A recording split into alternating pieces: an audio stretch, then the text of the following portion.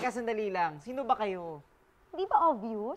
Eh di mga mannequin mo na naiinip na sa tagal mong mag-decide kung ilang hair clip ang ilalagay mo sa buhok namin. Yun ba? Pasensya na kayo. Kailangan ko kasing ibalanse ang lahat. Gawing magkapareho kahit magkaiba.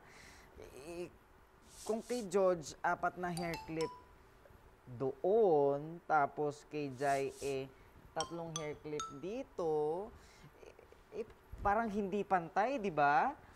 Pantay naman dahil sa commutative property of addition. Ayon sa property na ito, baliktarin mo man ang pwesto ng mga addends, pareho pa rin ang equation. Kaya ang 4 plus 3 ay equal sa 3 plus 4. Ay, ibig sabihin, kaliwa o kanan man, basta pareho ang mga addends na gagamitin, equal pa rin. Yan ang commutative property of addition. Unahin muna natin itong kabila. 2 kilograms. Ayan. 2 kilograms? 5 times 2. Okay. Pero, kailangan pa natin ng 5 pang 2 kilograms para pantay sa magkabila. Okay, Coach. Nasaan na ibang plates? Oo nga Ito na lang 5 kilograms na plates ang meron. Hala, Coach. Paano yan? Commutative property of multiplication. Sinasabi sa commutative property of multiplication na kahit pagbaliktarin mo man ang factor sa equation ay hindi magbabago ang product o ang sagot. So, kung meron akong 5 plates times 2 kilograms, 5 times 2 is equal to? 5 times 2 is equal to 2 times 5. Dalawang plates na 5 kilograms. 5 times 2 equals 10. 2 times 5 equals 10 din. Oo nga, no?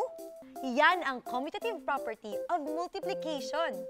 Di, pwede nating ilagay ang 2 plates na 5 kilograms.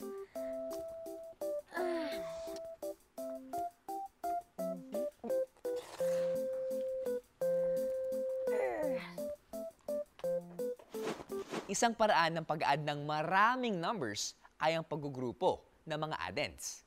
Parang ganito. Dahil meron tayong 3, 6, at 9, pwedeng igrupo muna natin ang 3 at 6. Tapos, saka natin i-add ang 9. 3 plus 6 plus 9.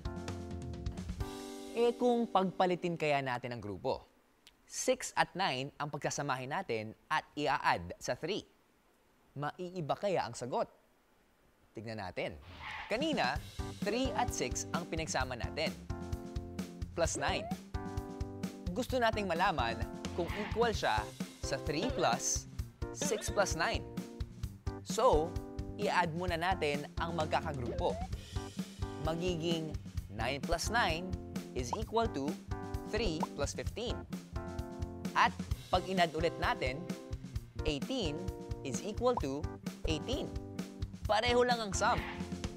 Associative property of addition ang tawag dyan. Kahit sa paanong paraan mo igrupo ang mga addends, isang sagot o sum lang ang makakuha mo.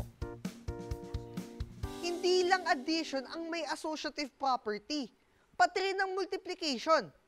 Ayon sa associative property of multiplication, kahit iba-ibahin natin ang groupings ng mga factors, pareho lang ang sagot nito o ang tinatawag natin product. Halimbawa, the product of 7 and 8 times 9 is equal to 7 times the product of 8 and 9. 7 times 8 equals 56. Times 9 is equal to 7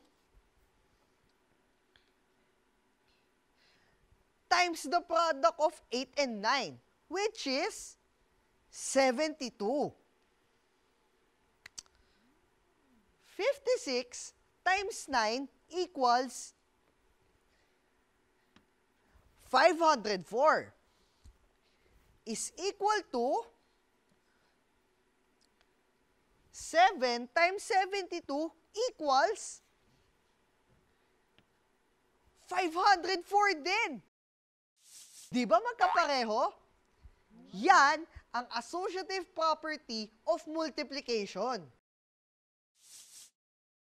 Associative at commutative lang ba ang properties ng multiplication? Hindi. Meron pang distributive property of multiplication.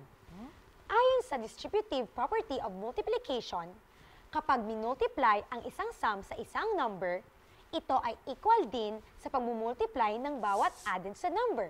Tapos, i-add ang product nila. Halimbawa, 2 times the sum of 3 plus 4 is equal to 2 times 3 plus 2 times 4. Dinistribute yung 2 sa 3 at 4. Tama. Kaya, pag tinuloy-tuloy natin, magiging 2 times 7 is equal to 6 plus 8. At sa huli, makukuha natin ang parehong sagot na 14. Oo nga, no? Equal, di ba? Easy plus equals MathDali.